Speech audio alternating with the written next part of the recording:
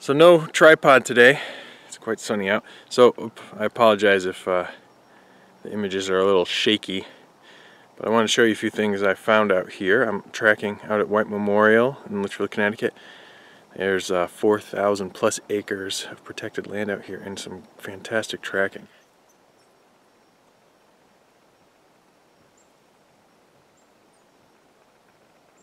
Let's take a look. I've already seen a bunch of stuff. I want to show you the latest thing I found. These cute little tracks. They might look big in your screen. I'll put my hand next to them for you. See how tiny they are. And they're in these pairs. You can see that all along here. Got a ruler here for some scale. See how big they are. They travel in this sort of haphazard, paired bound over in that way. We'll take a walk in there too. And these are pretty typical tracks of a weasel. Either a long-tailed or short-tailed weasel. And by the size,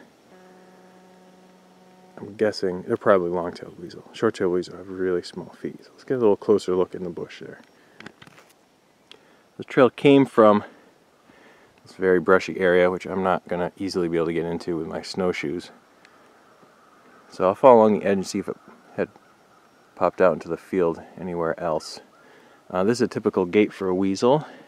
Sort of 2x2 bound is what we call it. Sometimes in a few of these I could see 3 tracks, but basically the front tracks come down and land and then pick up again. The hind tracks land right where the front tracks just were. The snow is deep, but there's a little bit of a crust and then a little powder on top, and the very light weasel and a lot of the other animals out here, the squirrels and rabbit tracks I've been seeing, are perfectly formed right on the top surface. It's beautiful. Some of the tracks you might see in the background here actually are squirrel tracks too. And little weasels are something to be noted, especially in this area. In the past, the wildlife biologist here at White Memorial has been keeping track of them and to see how many there are and which kind, and so it's an interesting observation to make. And this sort of wetland edge, there's actually a field here, a big field, and through, pardon my camera work, through the brush a ways here is a wetland area, a stream and a pond and a lot of marshy edge to that, and that's typical habitat of around here anyway, from what I've observed of the weasel family, especially the little weasels. So this is interesting. Just a few feet away are some older tracks. I think a lot of that is the weasel, and an area that was dug up. If you look really close in there, you can see, actually, the sun's so bright here I have trouble seeing the screen of the camera, so I hope this looks good for you. There's some hairs in there. Can you see that? So, backing up again, there's some fresher weasel tracks. I think it returned again, I would guess this morning. And I see hairs here and there, kind of blown about. Oh, look at this. Oh, pardon my. Let's see, I'll pick it up.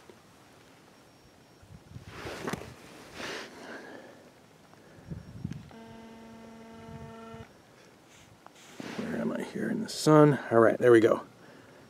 That right there would be rabbit fur. Can you see that? I'll get it right in on it. I can tell by the color. Gray at the base, sort of a lighter brown. Where am I? Sorry about the camera work, it's tricky out here. Lighter brown in the middle and kind of salt and pepper at the ends. And just the fineness of it too also tells me that it's rabbit fur. And some of these are very long, which is interesting. Some of the ones on the ground, so it could be that I'm wrong. It could be that this is a squirrel, actually. I'll let I look even closer. Yeah, it could be. And then the long hairs would be explained by its tail. There's some more. Goes to show you that, you know, don't make a decision too quick in tracking. Some more tracks. It looks like the weasel came back to where it or something else had already killed or scavenged. And pardon my shadow. My poor camera work, but right there, nice long hairs.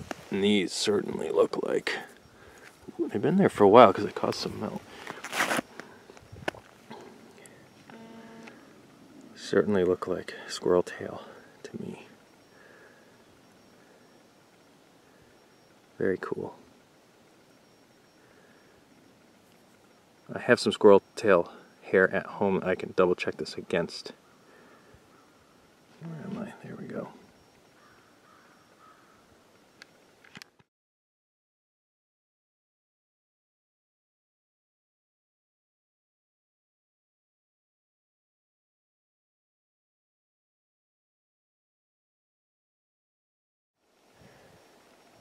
So this little creature keeps going in and out of the brush into the field, which is awesome, which means I can track it easily.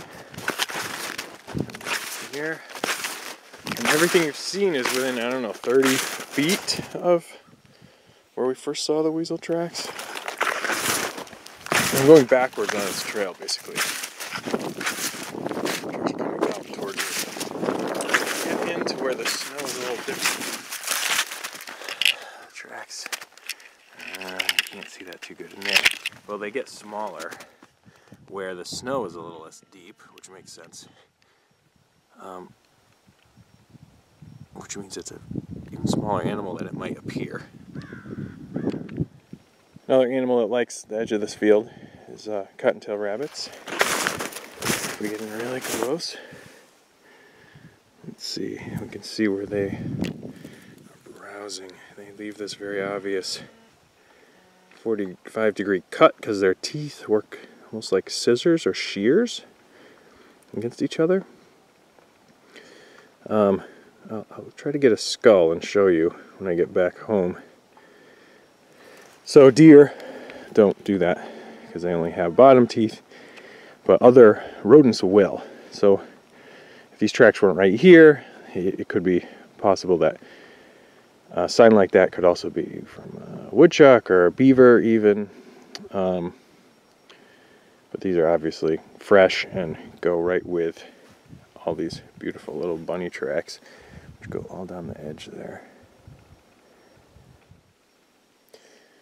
It's a little confusing because there's two sets here, one going each direction. You can see that there, one going each way, to the left and to the right, diagonally. And this is a very typical track pattern for rabbits.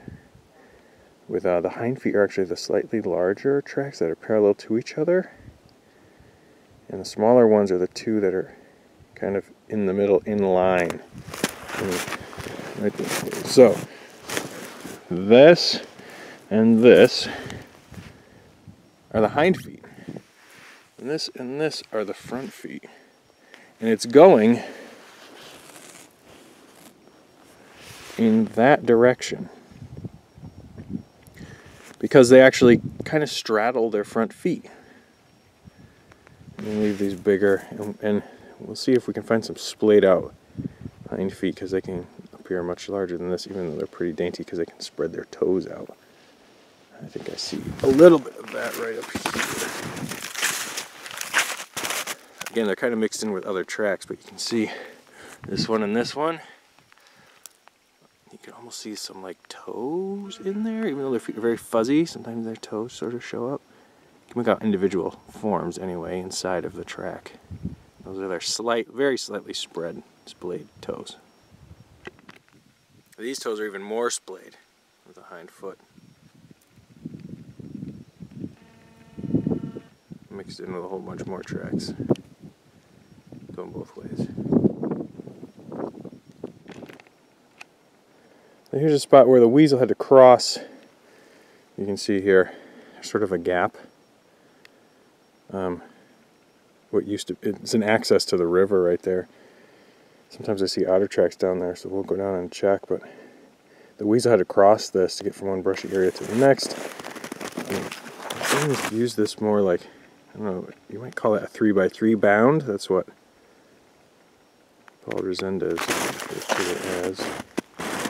And it gets interesting as it crosses. It leaves some drag marks there, and it makes a big jump. Hope you can see that. And then when it lands,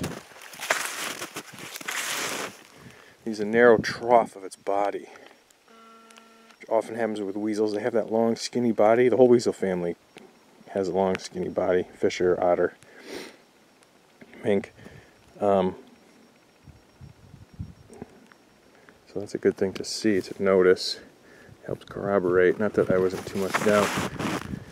And there's some other kind of deeper marks in there. The snow here is a little softer. The soft part of it's a little deeper.